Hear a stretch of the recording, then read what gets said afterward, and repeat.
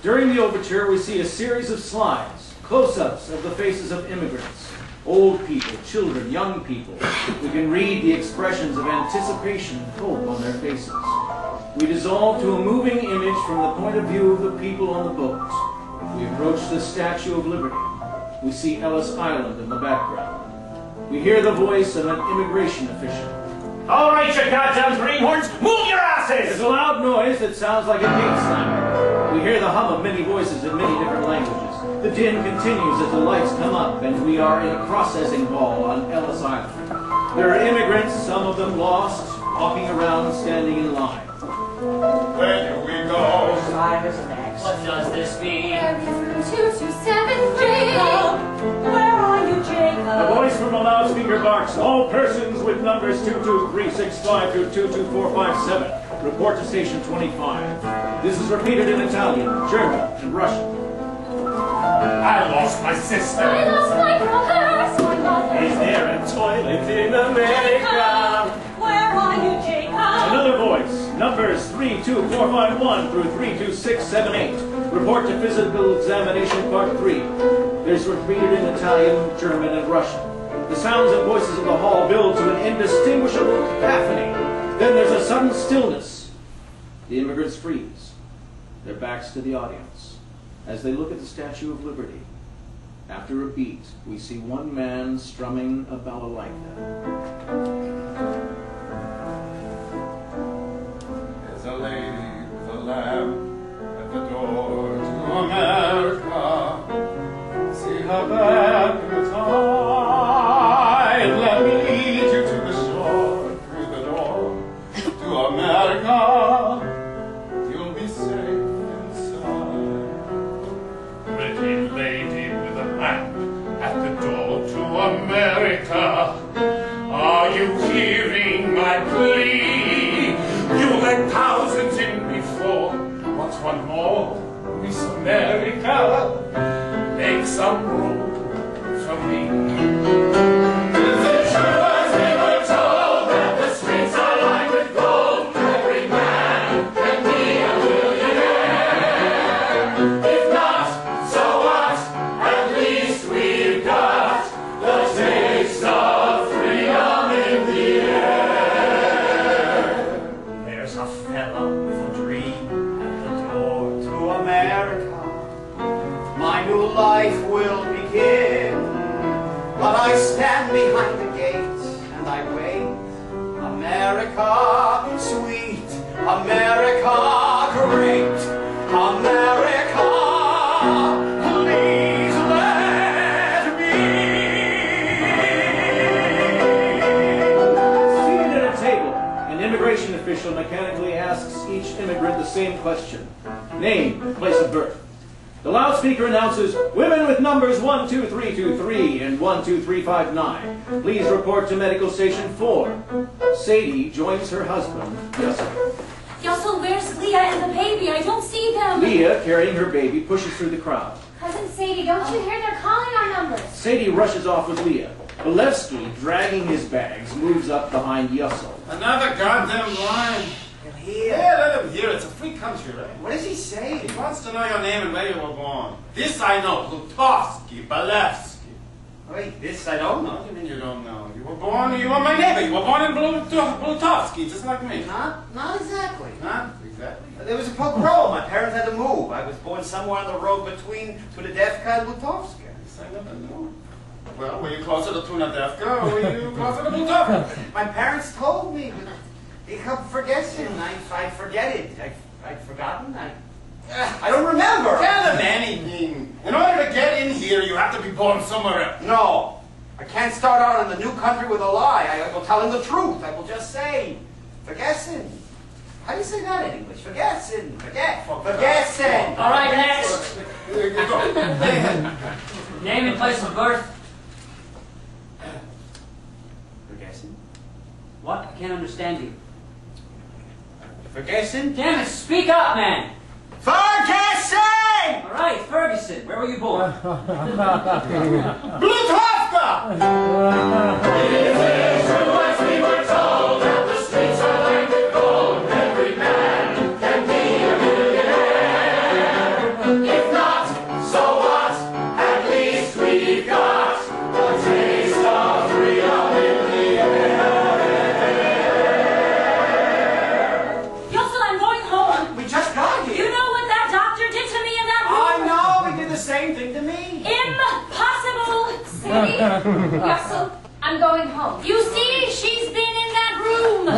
Get your filthy hands off of me! Malinka races on stage. A doctor tries to catch her. Lady, I gotta examine you.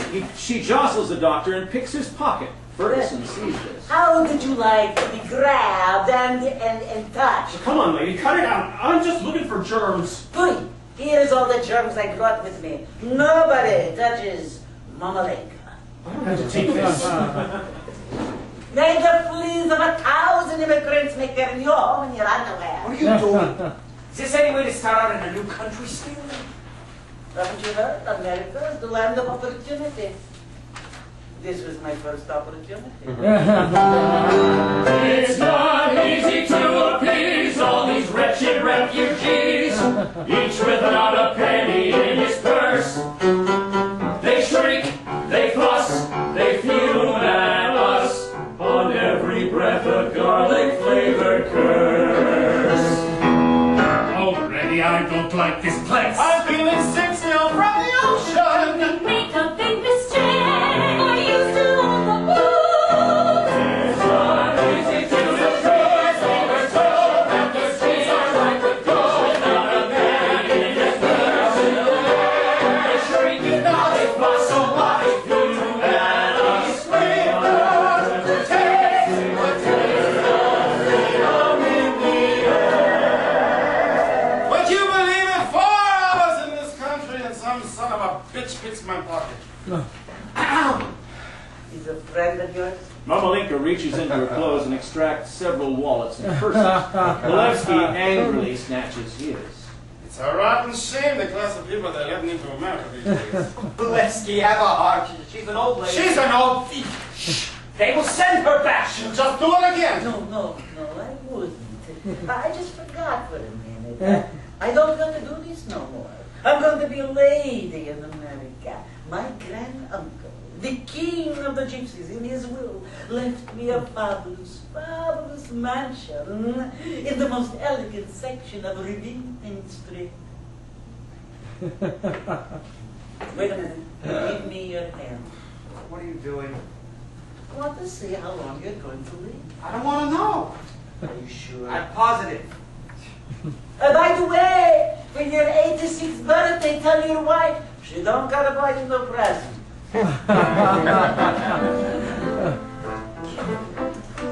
Oh, I'd rather be a bird on the shore. Of America, make my home on the beach, than to sit here in this cage with the door of America just beyond my reach. Sadie rushes up to Ferguson. She's holding the baby.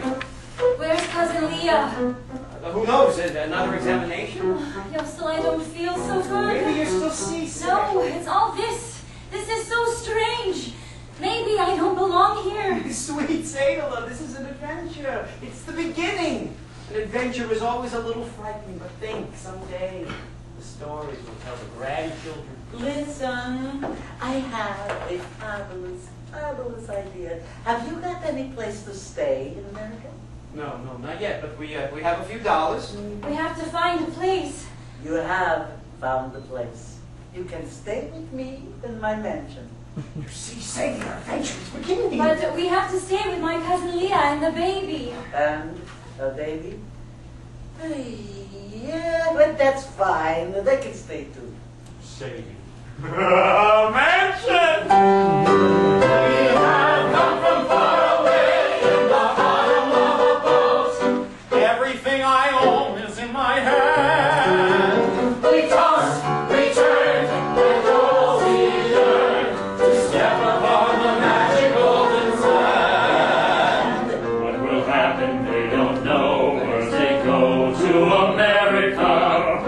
All that's left from the past are the saints.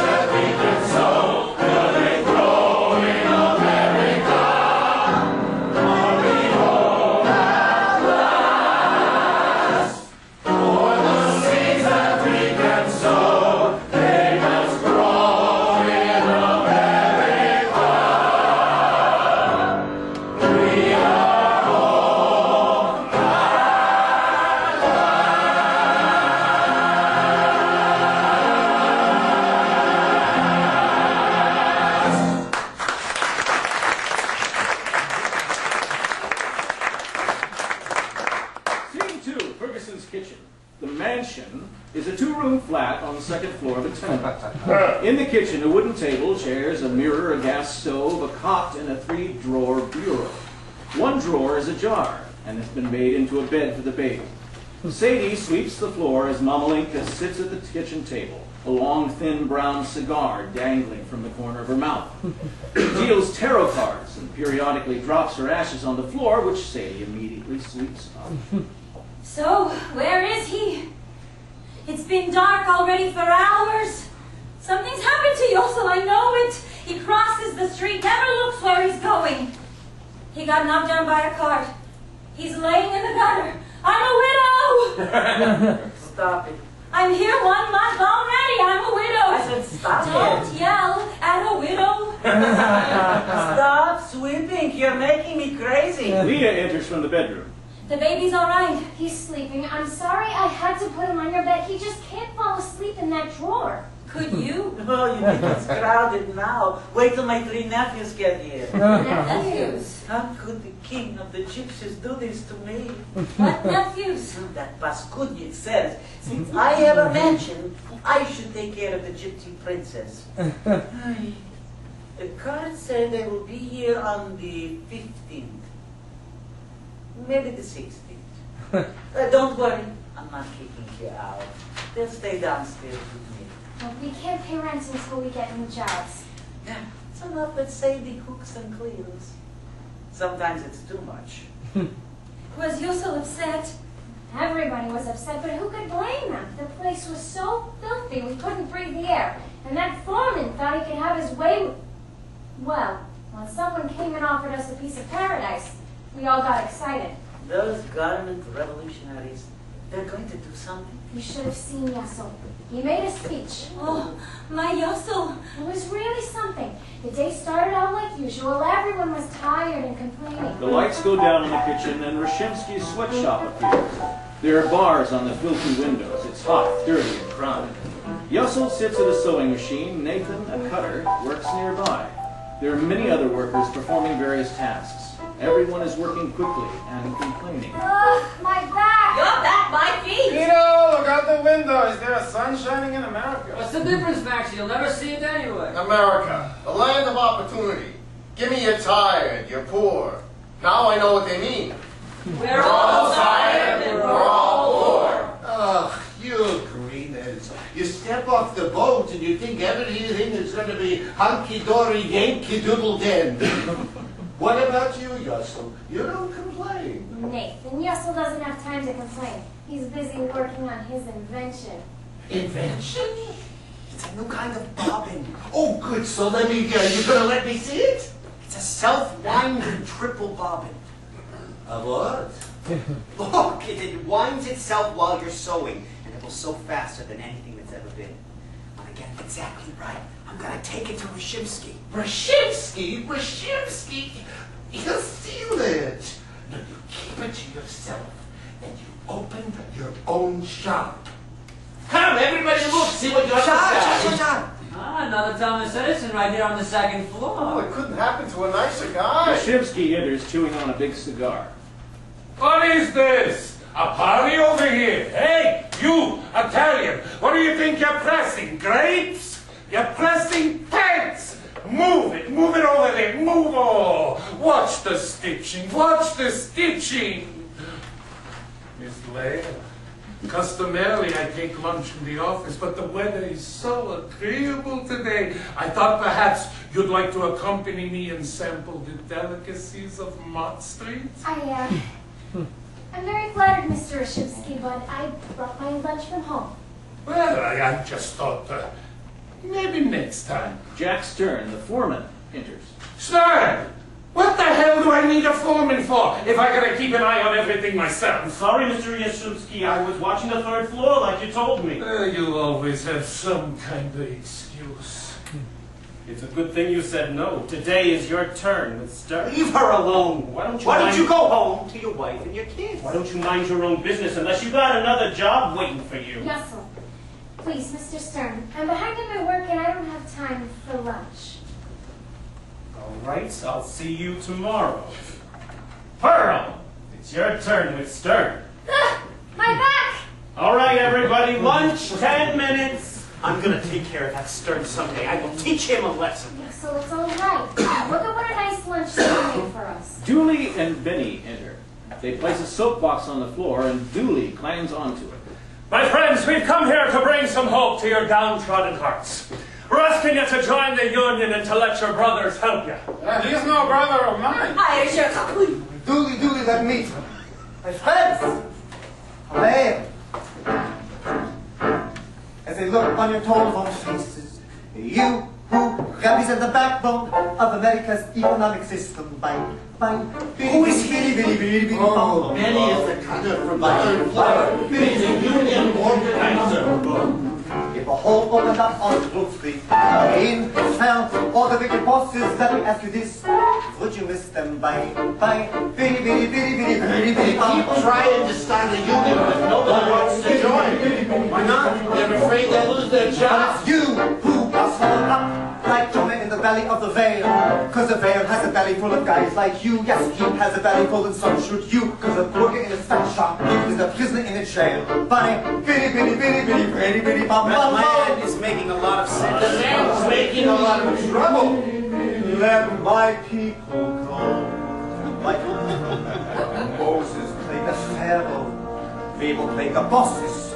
We will give them walkouts. Walkouts! We will give them tickets. Yes! We will give them walkouts, strikeouts, and strikes. Okay, the bosses are going to hire scabs to take our jobs. They're gonna hire gorillas to beat us up. That's right. A single person can't fight the tyranny of the bosses. But when we all stand together, no one can stop us. For a man is a man when he walks with a union strong. And his strength is of 10, 'cause there's 10 of his brothers marching at his side. Wonderful, they'll be that ball 10 again. Wait a minute. What's going on here? This is America. Yesterday I heard the sound of horses on the pavement. I died 1,000 deaths with every beat. I looked up and saw a baker who was sitting on a wagon, and he offered me a mound of bread to eat. And I thought to myself, this is freedom. And I laughed as I heard someone say, you don't have to look over your shoulder. The Cossacks are 1,000,000 miles away. This is freedom. This is brotherhood. This is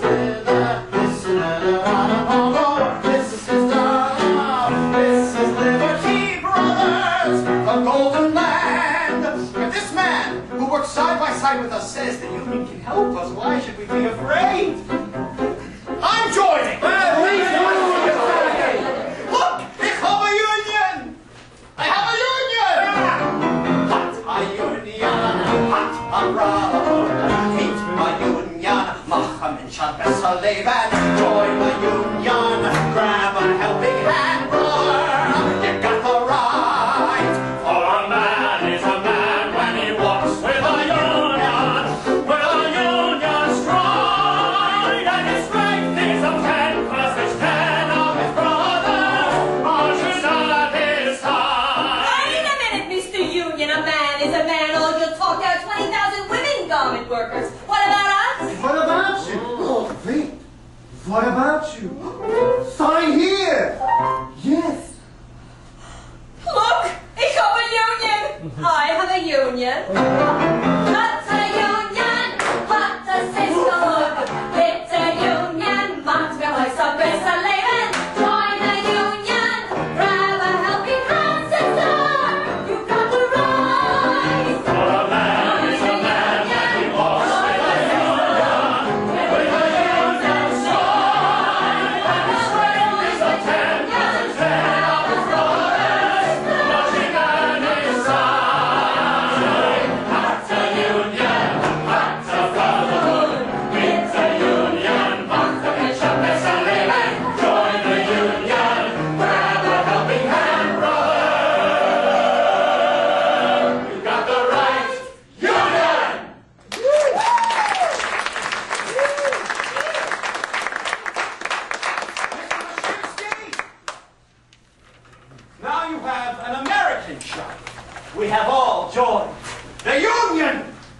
Congratulations! I hope the union can find jobs for you. Get out of here, you are all fired! He goes to a telephone. Give me Columbus 357. The workers pack their things and disperse. And you? Mr. Rashimsky, A foreman like you I don't need. Why are you standing there? Go, join the union. Moisha, Rashimsky, send me a foreman and 24 Hungarians. Tell me, Moisha, they speak English? They don't?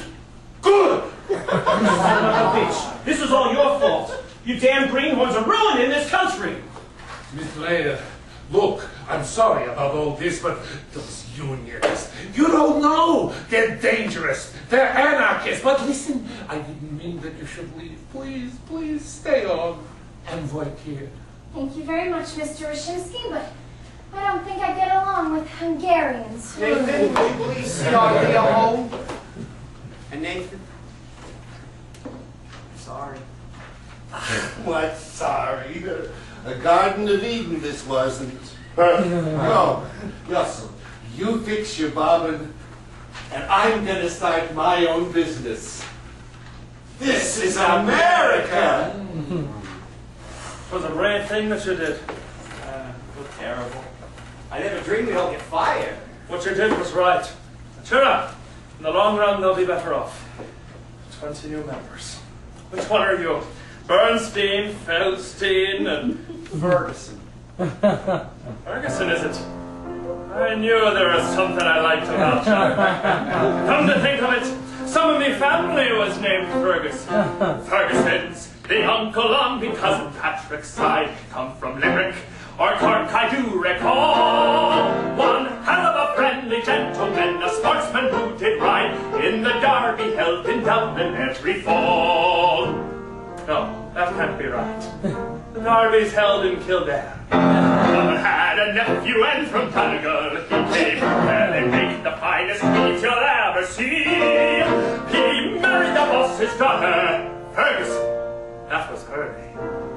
I remember when they came to visit me. Oh, actually, I think her name was Boyle. I know that somewhere in our past we've met. Exactly where, my friend, I just forget. But sure as the mist comes on Killarney, sure as me middle name is Blarney, and as goodly as the sweaters made in double and fit. Ferguson and Tony are knit. Oh, if only we were back in the old country right now. We'd meander to me favourite pub in Galway. I bet the old aromas linger yet. Can you smell the malt drifting down the hallway? That's the smell you never will forget. I'll bet. And if you're sipping Irish whiskey, feeling a little bit too frisky, I'll be right there by your side until the dawn's first light. Ferguson and Tony are tight.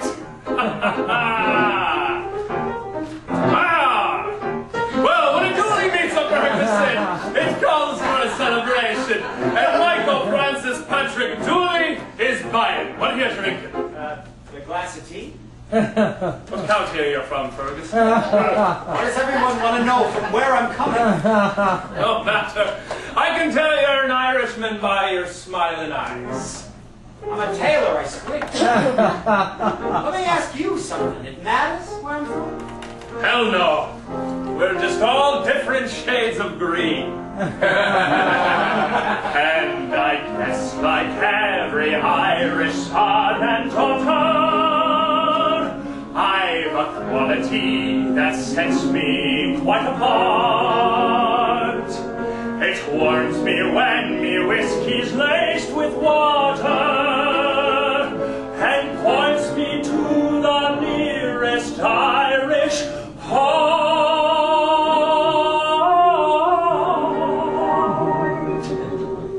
Sure as the mist comes on Killarney, sure as me middle name is Blarney, and as certain as the famine follows every flood, Ferguson and Tony,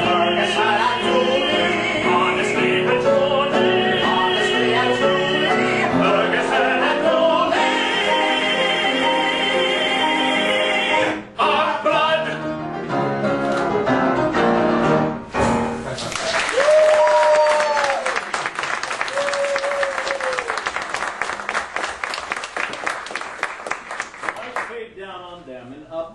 kitchen.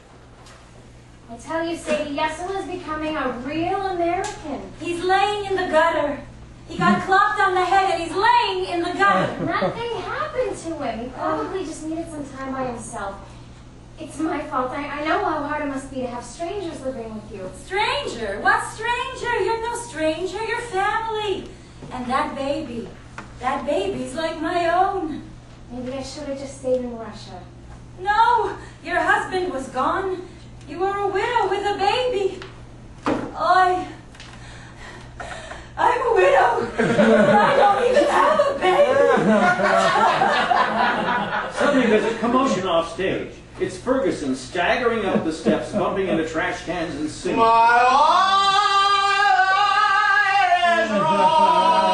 Ferguson staggers in. He holds a baseball bat and 2 wilted flowers. Ferguson gives Sadie and Momalenka each a flower and a big sloppy kiss. He hands Leah the baseball bat. A gift from my lovely wife. A gift from my lovely landlady. And a gift for my wife's lovely cousin. Oh my God. I was right. He got hit on the head. He is drunk. Yossel doesn't drink. But Ferguson does. I would like to introduce my newest and oldest American friend, Mr. Michael Francis. Michael Francis. This is Dooley! Michael Francis Patrick Dooley, at your service. That's it? You come in here smelling like a Cossack? No explanation, no nothing. What's to explain? This stick? Stick? This is not a stick! This is a baseball bat! Ferguson said you had a son, and I thought this would be a proper gift. It's for Avram. He should learn to be an American boy. That was very nice. Thank you. I think I'll go check on him. Oh, don't be angry with me, my little Sadie. Today, I discovered America. Would you please excuse us? I would like to have a private word with Mr. Columbus. In between the baseball and the drinking, did you discover a way for us to eat? You think I was out having a good time? Du bist schicke. Speaking English. Say, you are drunk. You're drunk. In both languages. Don't you worry. I got my bobbin and my 2 hands. We'll get money. We'll start our own business. I didn't know what to do. I worried. I thought... I missed you all day. Not now. Leah will hear. I'll be very, very quiet. He starts to lead her to the cot and stumbles loudly over a chair. Oh, you're such a klutz. On the contrary, I am a very talented man. I can make a collar. I can make a whole dress. I can make a dollar. You could make a big mess. I can make a face, but tonight I must confess. Let me guess. I want to make an American. You could make me crazy. You could make me see red from the wild ideas that come into your head. I would love to know. I would love to go to bed. What? I said I want to make an American. He wants to make an American. I would rejoice if we added a voice to the nation. But caring for you is an 8-day-a-week occupation. I promise all the foolishness will stop. The day a little Yankee calls me Pop. We'll name him after my grandfather. We'll name him after my grandfather, Shmuel. No! He needs an American name. We'll call him after my grandfather, Asher. Here in this land of democracy and constitution, I felt the call to be making a small contribution. I wouldn't say your contribution's so Together we can make the greatest gift of all. She will grow with love. I can make him strong. I'll provide the home. It won't take too long. In just 9 months, I'll be walking down the street, parading a brand new citizen. In just 9 months, I'll be standing on my feet, powdering the future president. A little baby bundle wrapped in red, white, and blue.